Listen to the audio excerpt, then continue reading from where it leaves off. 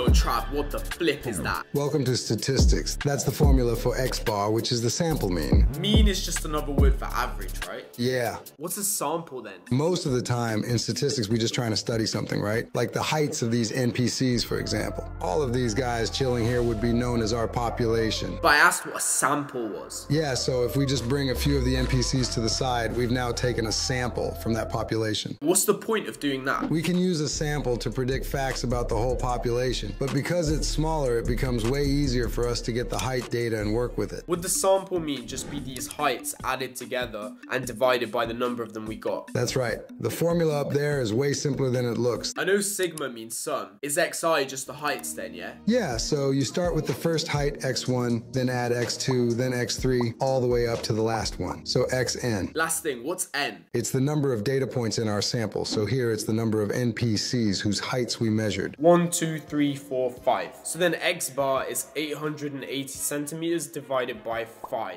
176 centimeters.